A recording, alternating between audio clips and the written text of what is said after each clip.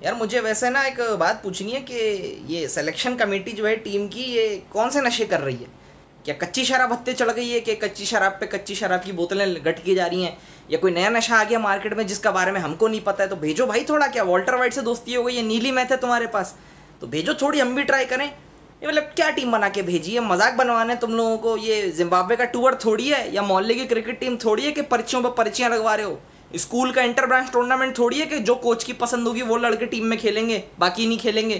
क्या टीम बनाई है? क्या पागल हो गए हो? अब टीम की बात की जाए तो हमारे पास है मिडिल ऑर्डर के दो बहुत तगड़े बैट्समैन, आसिफ अली और खुशदिल शाह। दोनों हैं बहुत सेल्फलेस प्लेयर, अपने लिए कभी नहीं खेलते, हमेशा दूसरी टीम के लिए खेलते हैं, उनको कैचिंग प्रैक्टिस कराते हैं। कभी कभी होता है ना छक्के पड़ते, टीम के फील्डर्स कहते हैं यार हमारे पास तो बॉल ही नहीं आ रही, तो फिर वो दोनों कहते हैं हम है ना, हम भेजते हैं तुम्हारी तरफ बॉल, हम तुम्हें कैचिंग प्रैक्टिस कराएंगे, टेंशन की बात नहीं है। ये दोनों हैं अभी टीम में, टेंशन की बात क्या। फिर आते हैं अगले हमारे बहुत तगड़े फास्ट बॉलर हारिस रऊफ, जिनको शॉर्ट पिच से आगे कुछ आता नहीं है। अब हारिस रऊफ को आपने ले लिया है, कोई इशू की बात नहीं है, खैर है ले लो। लेकिन मैं आपको बताना चाहता हूँ कि ये रमज़ान टूर्नामेंट नहीं चल रहा है, ये वर्ल्ड T20 है, और सामने तैमूर मिर्ज़ा नहीं होगा बल्कि डेविड वार्नर और विराट कोहली होंगे। ऐसे लेग के फ्लिक के ऐसे छक्के मारते हैं ना वो लोग, रेड मार देंगे इसकी वो लोग छक्के मार मार के। और इसको तो प्रेशर सिचुएशन में तो एक शॉर्ट बॉल करना मस्ट होती है, तो बस अब समझ जाओगे कहाँ जाएगी बॉल। फिर आते हैं हमारे अगले बहुत ही VIP बैट्समैन आजम खान। आजम खान के बारे में हम कुछ नहीं बोलेंगे, ना ना ना ना, कुछ बोल ही नहीं सकते, क्योंकि हम जो बोलेंगे नीचे फिर वो कमेंट सेक्शन में लिबरल पाकिस्तानी आ जाएंगे, बोलेंगे तू बॉडी शेम कर रहा है, बॉडी शेम कर रहा है। और फिर बाकी आधे वो जो फॉलोअर्स हैं हमारे, वो उनको गालियां देने आ जाएंगे, नीचे कमेंट वॉर हो जाएगी, पेज ब्लॉक हो जाएगा। आजम खान को कुछ नहीं बोलेंगे हम, जो बोलना है विराट कोहली, स्टीव स्मिथ और डेविड वार्नर बोलेंगे।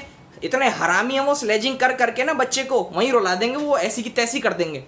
अब स्टीव स्मिथ की बात की है तो शादाब खान को हम कैसे भूल सकते हैं? ऐसा तो हो नहीं सकता, बहुत ही VIP बॉलर। युवराज को पहले पैडे करके आउट किया था, तब से आज तक टीम में ऐसी खेले जा रहे हैं। ऐसे अच्छी बात है, सामने वाले बैट्समैन को भी छक्के मारने का मौका मिलना चाहिए ना, कि स्वीप के छक्के प्रैक्टिस करें वो। खैर है, कोई मसले की बात नहीं, ले जाओ कोई मसले की बात। इसको छक्के नहीं पड़ने थे, हारिस रऊफ को पड़ जाएंगे, पढ़ने सबको हैं, कोई मसले की बात नहीं है, ले जाओ। अब मुझे एक बात बताओ, सारे तो पर्ची घुसा लिए हैं, टीम क्या बाबर आजम, रिजवान, मोहम्मद हफीज, हसन अली और शाहीन शाह चलाएंगे हैं? 5 लड़कों पे टीम जाएगी। मैं तो कहता हूँ छोड़ो, बाकियों को भेजने को देते, इन्हीं को 5 को भेजे थे, बोलते आपस में पुगम करके 1-2 रनिंग खेल लो, खेल के आ जाना, बाकियों को भेजने की जरूरत क्या थी?